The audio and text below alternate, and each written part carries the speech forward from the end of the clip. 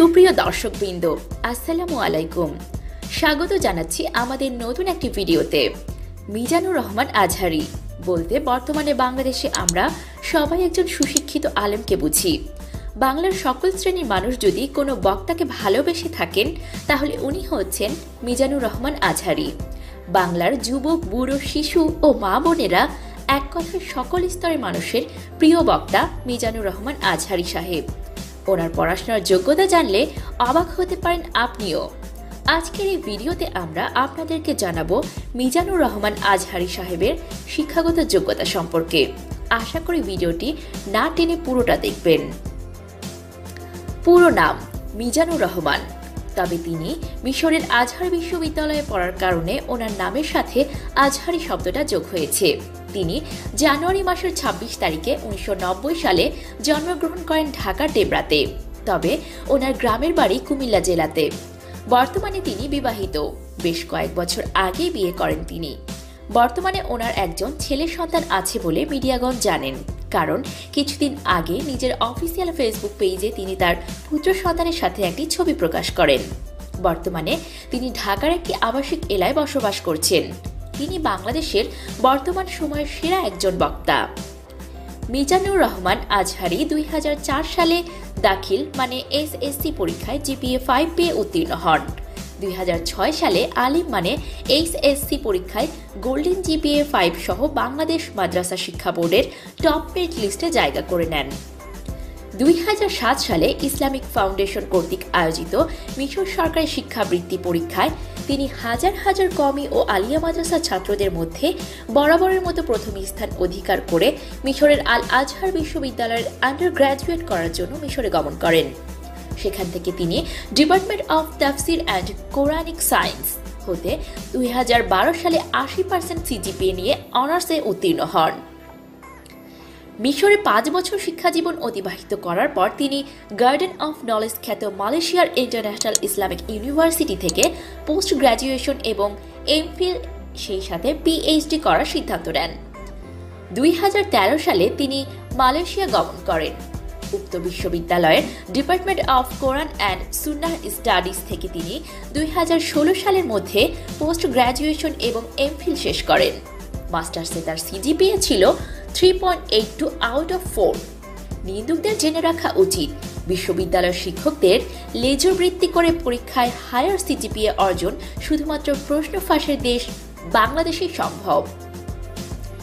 এমফিলে তার গবেষণার বিষয়বস্তু ছিল human embryology in the Holi Quran, A comparative analysis between তানতাই জাহরি and জাকলুল নাজ্জারস interpretation. তারপর তিনি একই বিশ্ববিদ্যালয়ের পিএইচডি ক্যান্ডিডেট হিসেবে মনোনীত হন এবং পরে তিনি human behavioural characteristics in the Holi Quran and analytical study বিষয়ের উপর বর্তমানে পিএইচডি গবেষণা করছেন। উল্লেখ্য, তার এমফিল এবং পিএইচডি গবেষণার মাধ্যম ছিল ইংরেজি। এছাড়াও আইইএলটিএস পরীক্ষায় অংশগ্রহণ করে overall 7.5 out of 9 band score এবং স্পিকিং সেকশনেও 7.5 ব্যান্ড স্কোর অর্জন করেন। মিজানুর রহমান আজহারীরা প্রতিদিন জন্ম নেয় না, জ্ঞান গবেষণার তারা এক একটা ধ্রুব তারা। আল্লাহ কবুল করুন, আমিন। তবে এমন একজন ব্যক্তিরও কিছু কিছু মানুষগণ বিরোধিতা করছেন বর্তমানে। সাধারণ মানুষ বললে ভুল হবে, কিছু কাঠ মোল্লাগণ উঠে পড়ে লেগেছেন ওনার পেছনে ওনার ক্ষতি করার জন্য। তবে বাংলার শিক্ষিত সমাজ ওনার পাশে আছেন এবং আল্লাহর রহমতে কেউ ওনার ক্ষতি করতে পারবে না ইনশাল্লাহ। কিছুদিন আগে আজহারী সাহেব এক মাহফিলে কথায় কথায় বোঝানোর অর্থে রূপক শব্দে বলেছিলেন, আমাদের প্রিয় নবী হযরত মুহাম্মদ সাল্লাল্লাহু আলাইহি ওয়াসাল্লাম 6 প্যাকের অধিকারী ছিলেন। আর কিছু মূর্খের দল এ নিয়ে আন্দোলন শুরু করে দিয়েছেন। তাদের দাবি এটা নবীকে কটাক্ষ করে বানোয়াটভাবে এইসব বলেছেন আজহারী সাহেব।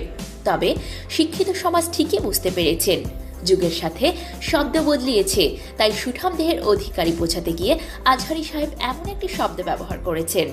তার বড় একটি কারণও ছিল, আজহারী সাহেবের ওয়াজ মাহফিলে বেশিরভাগ মানুষ হয়ে থাকে যুবক বয়সের সুশিক্ষিত মানুষগণ, তাই তাদেরকে সহজে বোঝানোর জন্য তিনি 6 প্যাক কথাটি বলেন। এতেই অনেক কাঠমোল্লা ক্ষেপে একজন দ্বীনের সেবাকারী আল্লাহর বান্দাকে কাফের বলে ঘোষণা দিয়েছিলেন, নাউজুবিল্লাহ। আল্লাহ তাদেরকে সঠিকটা বোঝার জ্ঞান দান করুক।